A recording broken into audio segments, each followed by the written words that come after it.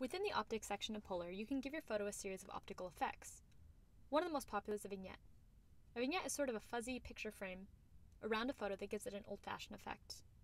You can choose the amount of vignette, feather its edges, make edits to the areas of highlight within the vignette,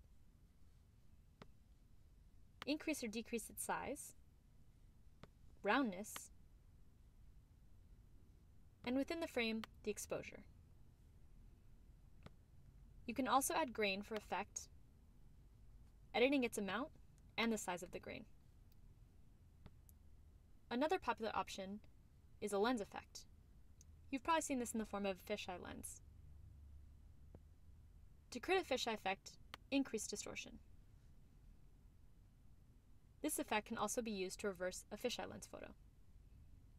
Notice how the edges are pulled inward. Fringing creates a sort of rainbow effect, similar to one seen with the use of 3D goggles.